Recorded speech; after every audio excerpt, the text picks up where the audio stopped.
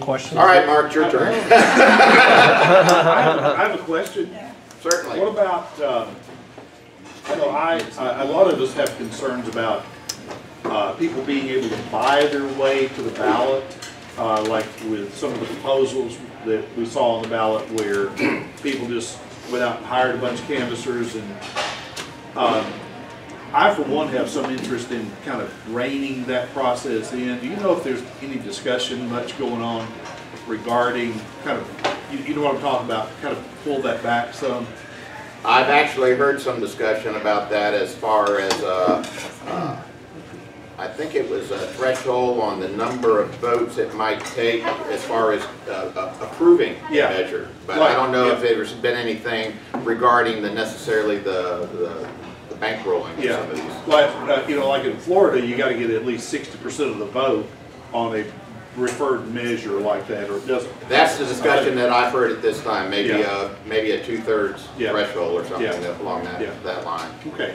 Especially if you're going to be amending the Constitution. I mean, it seems like it should be a higher threshold than just a simple majority. Yeah. I was kind of interested in the change in the constitutional amendments put out by the legislature. I know y'all changed it to each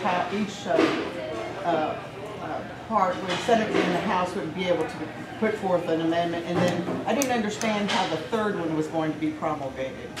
Now, I think in the past that it's alternated between the Senate and the House 2 and 1.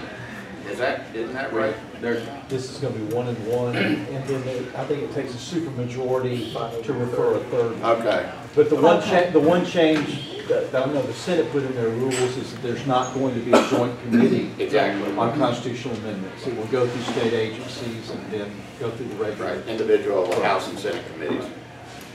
Yes, sir. Yes. What about the tax reduction for military retirees? I believe that that's probably going to get filed. And I think it's probably, if I had to guess, I suspect that if it gets filed, it would have a good chance of being passed. I don't know too many people that are going to vote against veterans, but I know that the tax reform is going to be also a big issue. And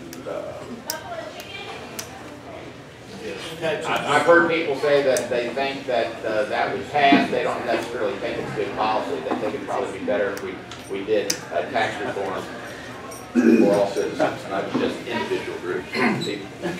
Now, sorry. One question. One last one. or else we're going to leave I'll take here. it. Or else we're going to leave here at 1. We'll end up leaving here at 2. I'll leave it one. I can stay till 2. Okay, our next speaker is as I always introduce him, the ever suave Chairman Webb of the Republican Party of Arkansas. And